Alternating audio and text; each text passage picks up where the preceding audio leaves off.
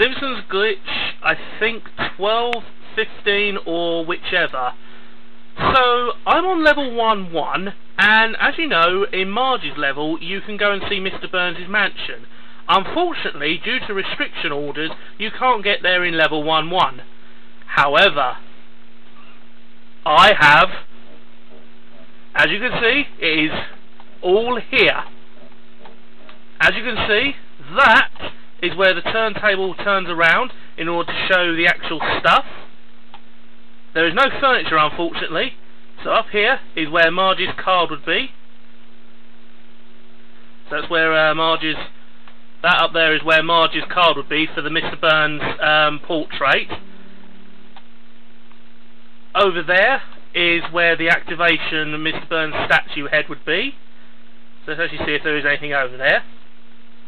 Nope, there's no activation. Okay. I don't want to actually fall in the hole. This is amazing. So what happens if we go over here? This is the first time I've ever done this glitch. Oh my god, I'm actually here. This is all...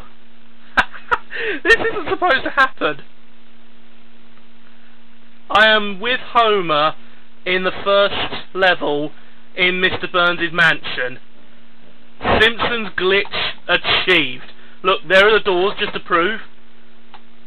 Oh my god, the crossing glass is here! What? I thought that was... oh, wow. I am astonished. So what happens if I break it then? It just shows the doors. Okay, so how did I achieve this glitch?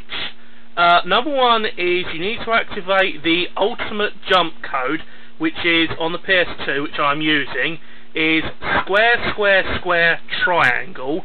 You then want to basically drive through the little gap where the Mr. Burns mansion bit would be, down in the power plant.